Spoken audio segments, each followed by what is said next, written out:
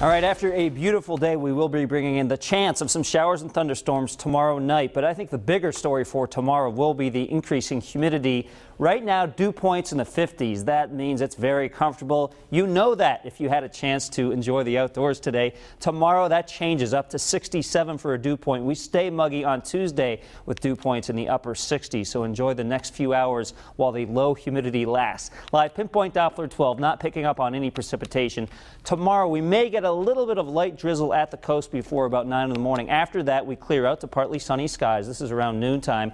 And then the daylight hours of tomorrow should remain rain-free. If you're hanging out in places like Pasco, northwest Rhode Island, you may start to see the skies get a little bit dark. But I really think that precipitation holds off until past midnight. You can see these showers and thunderstorms sweep through. This is around 2 o'clock in the morning. That would be Tuesday morning. So we'll have to keep an eye on the Tuesday morning commute.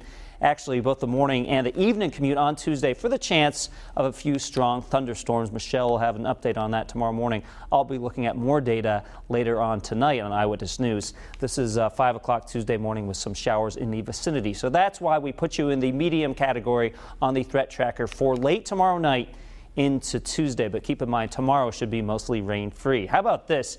Packed at Narragansett Beach. People really enjoying themselves today. Beautiful blue sky right now over the capital city. We saw a lot of that this afternoon. Temperatures right now, pleasant, 79 in Smithfield, 83 Providence, 77 in Newport, and 79 in Westerly. So our next weather maker off to our north and west again. This will not bring most of those showers until tomorrow night, so it takes a while to get here.